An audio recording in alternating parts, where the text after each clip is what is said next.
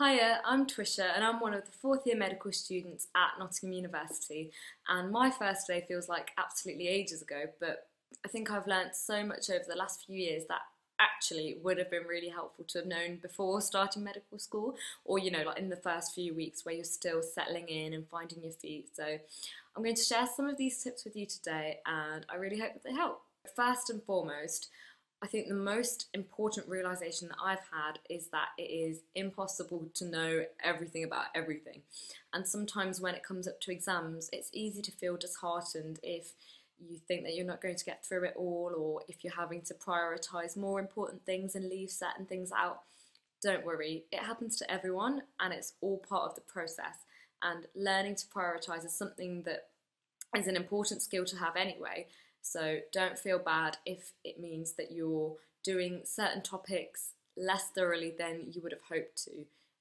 It's natural and it's going to happen, so don't worry. The second thing is that I wish I'd known is that it is really, really unnecessary to buy textbooks before the first day of medical school. And I know that everyone says this, but it's really, really true.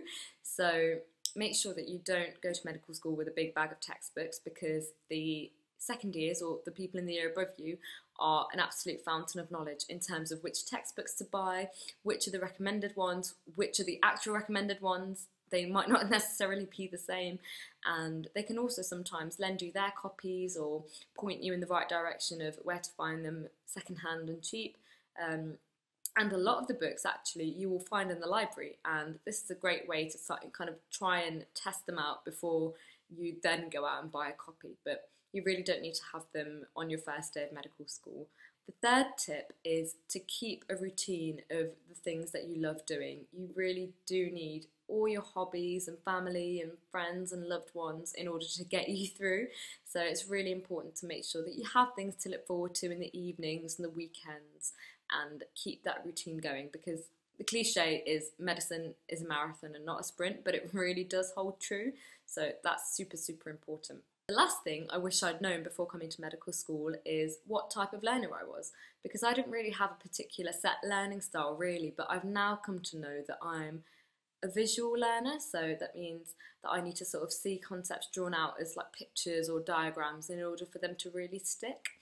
And so, for example, if you're an auditory learner, you can really take advantage of that and perhaps take a dictaphone into your lectures, ask the lecturer for permission, and then you can listen back to them as revision.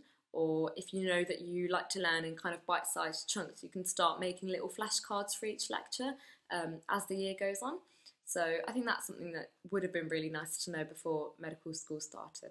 That's it for now. I hope that these tips are really helpful, and good luck for your first day.